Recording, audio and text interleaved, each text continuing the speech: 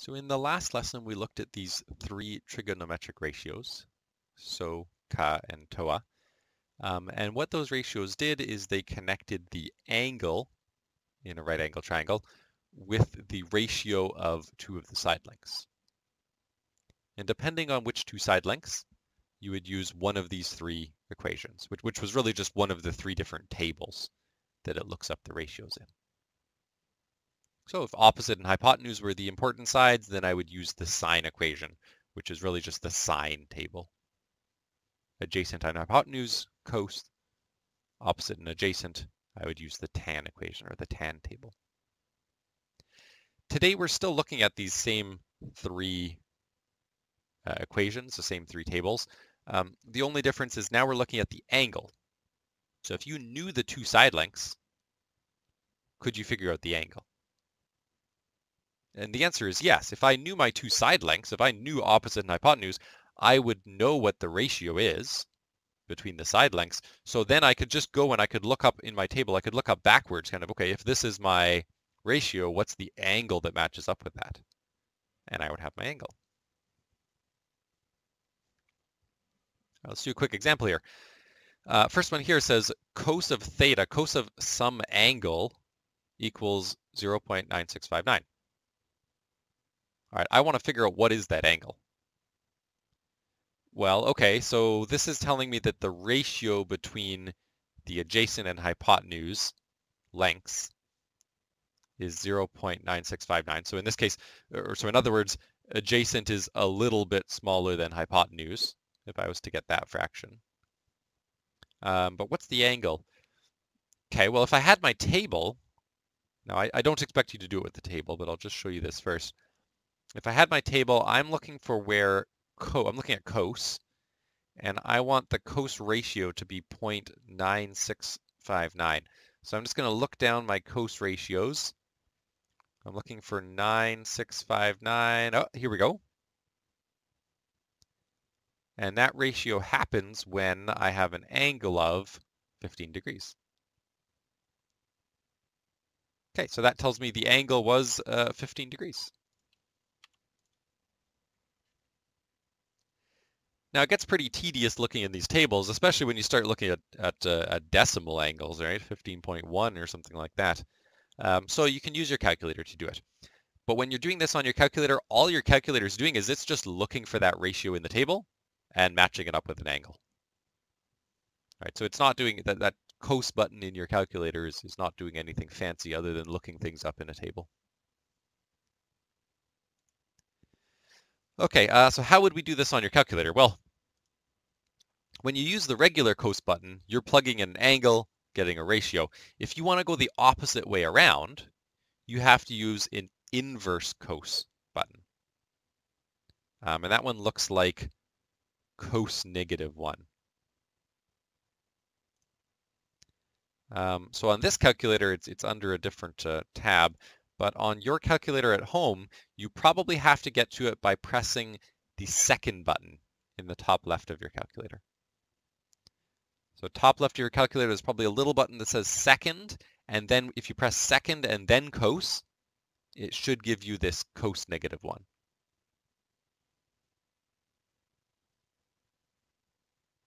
So second cos, it gives you this cos -1. That's what we want. And then we plug in 0.9659, and that's telling you the inverse cos, meaning we're giving you the ratio and you're giving us back the angle, comes out to 15 degrees. Okay, that's what we expected. Once again, make sure that calculator is in degree mode as well. So just check that, make sure you can get that. If you need help with your calculator, just send me an email.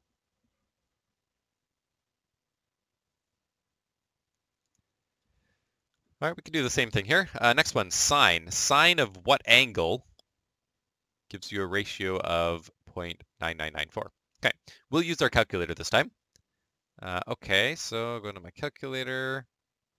I had sine, so I need my second sine to get my inverse sine.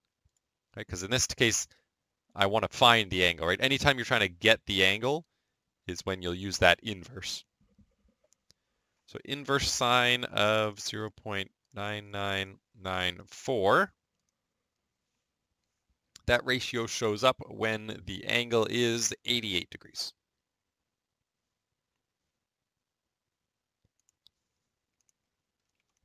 Right, 88 degrees. All right, so we'll go through and actually use that to solve a problem now. All right, so first thing, we're given this triangle.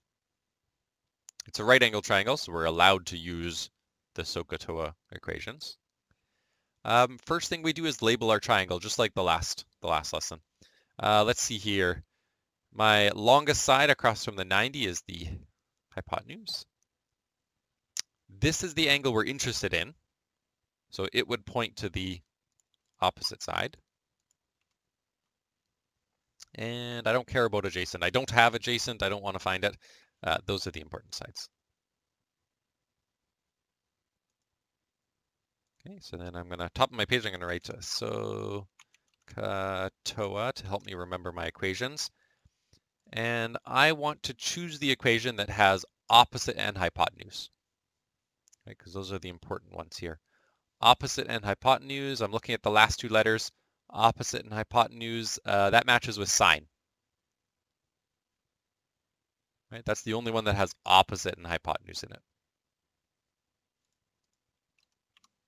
Okay, so I copied that equation down. Sine theta equals opposite over hypotenuse. All right, so at this point, I'm going to plug in everything I know. I don't know my angle, so that's just going to stay as sine theta. But I do know my opposite is a 20, and my hypotenuse is a 25. Okay.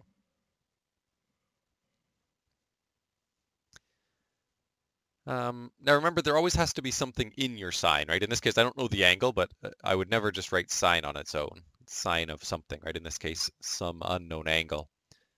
Now I have an equation. The angle is the only thing I don't know, so I should be able to solve it now. Let's start by simplifying this guy. 20 divided by 25 is 0.8.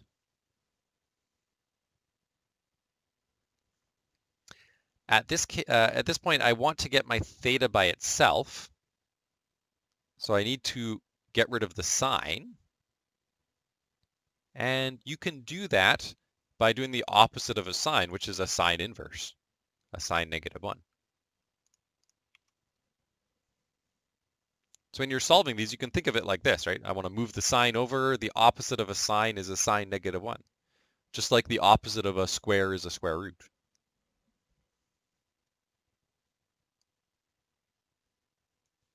All right, so that leaves you with theta just on its own, right? Sine -1, sine cancel, that disappears. I have theta equals the inverse sine of 0.8. Or in other words, right, what angle gives you a ratio of 0.8? So we go to our calculators, we plug that in, the inverse sine of 0.8. Right, so second sine to get that inverse sine. Inverse sine of 0.8 gives me 53.1 degrees. Right, so that angle was 53.1 degrees. And I just rounded to 53.